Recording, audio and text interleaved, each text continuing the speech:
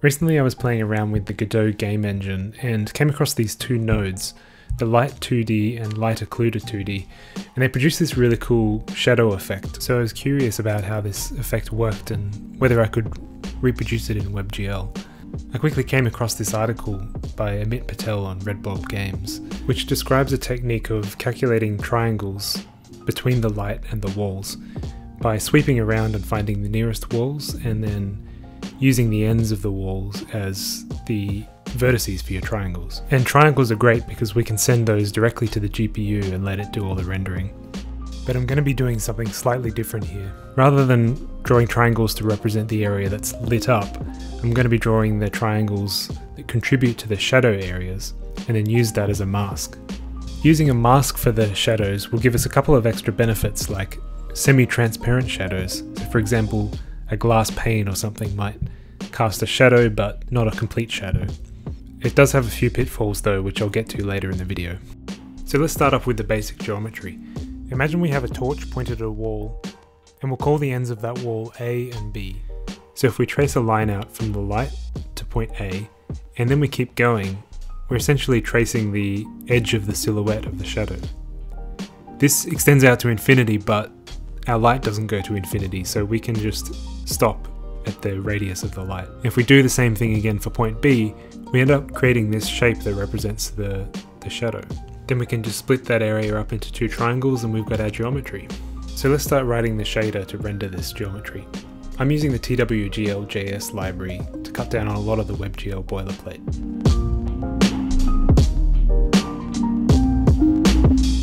I always like to start off just rendering a plain old triangle, just to make sure we're talking to the GPU correctly. In WebGL the coordinates go from -1 to 1, so here we're just filling each corner of the screen. The shaders are about as simple as they can get. The vertex shader just takes the two-dimensional array that we wrote before and converts it into a four-dimensional GL array. We don't care about the Z or the perspective transform dimensions, so we just set them to 0 and 1. The fragment shader just chooses the colors for our triangle, and for now we're just going to set it to red with 100% alpha. Okay, we've got our triangle. So the next step is to calculate the correct geometry for the triangles that we want to draw. So we need to take some inputs and convert them to a float32 array of vertices. Let's go back to our diagram from before. If we imagine this on the screen, we can give each of our points some coordinates. So I'm going to put A and B at 0.5 either side of the center, and then the light source at the center bottom. So the inputs to our function are just going to be these 3 points. To store those points, I'm just going to create a 2D vector type. So our first step is to draw the line from the light source to point A, and to do that we need to calculate the vector that takes us from the light source to point A. We'll call that WA. To calculate that vector we just subtract the location of the light source from point A. So in this case, -0.5 minus 0 is -0.5, and 0 minus -1 is 1, so our vector is -0.5 and 1. So let's translate that to code. We'll write a subtract function that'll take 2 points and return the vector between them.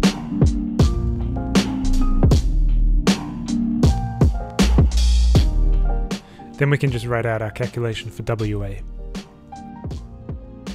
Okay, so now we have that first line. We need to extend it out to the very end of the shadow. So I'm going to call that SA. To calculate SA, we need the unit vector of WA. The unit vector is just a vector with a length of exactly 1. And this is useful because we can multiply it by any number to extend it to that length. So in this case, we're going to multiply it by the radius of the light to extend it out to the very end of the shadow. But the vector we calculated before, WA, is not a unit vector. It's actually slightly longer. So to convert it to a unit vector, what we need to do is divide each of the x and the y by the vector's own length. So we write a function called distance to calculate the length of the vector, and this is just the hypotenuse of a triangle. Then we need a multiply function so we can multiply the unit vector by the light radius. And finally, we can write out our equation for calculating SA. And then we can use that vector to calculate the point at the end of the shadow, which we'll call EA. To do that, we need a function that'll let us add two vectors together.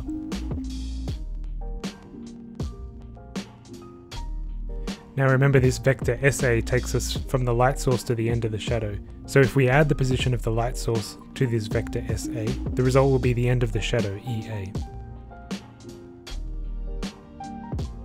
Now we've got all the information we need to draw one of our triangles. Triangle number 1 will go from point A to point EA to point B.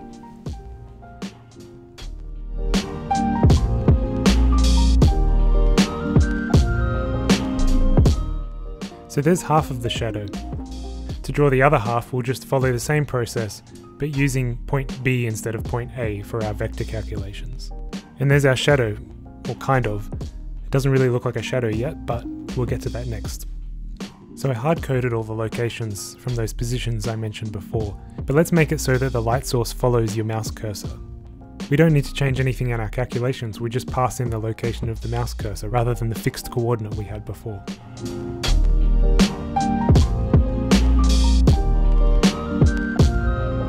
So now it's starting to look a bit more interesting. You'll see that when we get really close to the object, the shadow doesn't cast out that far.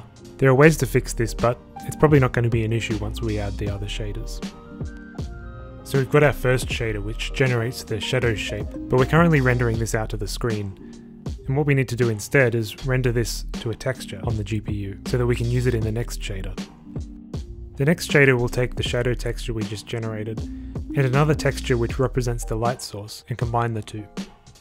To create the light source texture, we just need a gradient. Our light's going to be a point lamp that radiates in all directions, so we'll just use a radial gradient that goes from white to black. You can use different colours if you want to add a tint to your light source. Dark blues are really good for moonlight, and yellows are good for incandescent indoor lighting.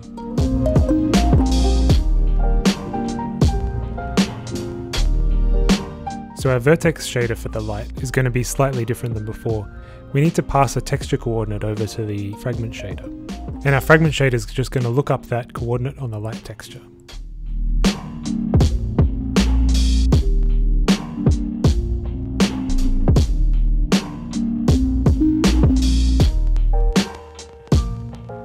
So we've got our light rendering, but it's not moving around with the mouse.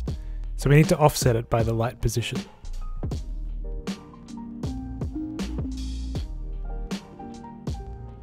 Now we just bring in our shadow texture, and in the fragment shader we check the pixel of the shadow texture. We'll use the red channel of that pixel to determine how much light we show.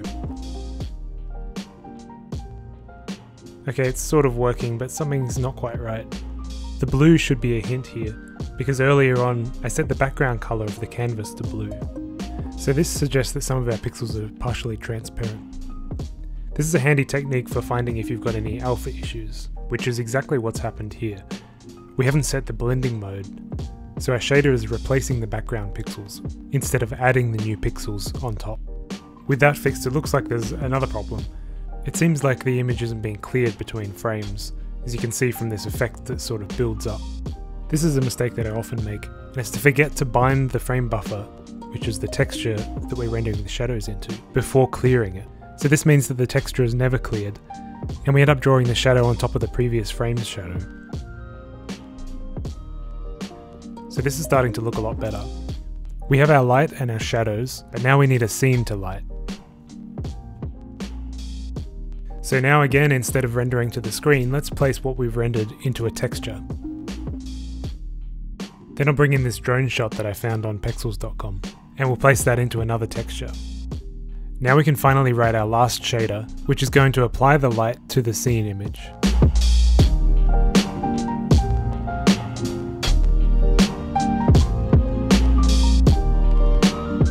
And there we go. The shadow still looks weird because its location is hard-coded, but we'll fix that in a second. First, let's look at the fragment shader for this. We sample both of the textures here, and then we use the red channel again from the light to decide the alpha value of the output pixel. If you're using tinted lights here, you'll want to multiply the scene color by the light, but for the simple white light case, this works. Now that we have a scene, we need to place the shadows in the right locations. So I'm going to add some functionality to draw lines which represent walls. And for each of those walls, we'll just draw two triangles using the calculations we had before. So I mentioned before that there are pitfalls to this technique. One of those is that the triangles we'll be drawing will be overlapping, so our GPU might be doing some unnecessary work. In practice though, modern GPUs are pretty fast, and if we're rendering pretty simple geometry, this is not going to be a demanding task. Now there's one last thing to add just a little bit more realism. It's unlikely that our light is the only light in the area. There's always going to be a bit of ambient light, possibly from the moon or from light pollution. So instead of clearing the texture that our light shader renders to complete black, we'll clear it to 30%. And this will give us a bit of ambient light across the whole scene. So this is looking a lot more realistic. To make it a bit more interesting, rather than our omnidirectional lamp, let's replace it with something a little bit more like a torch that shines in one direction.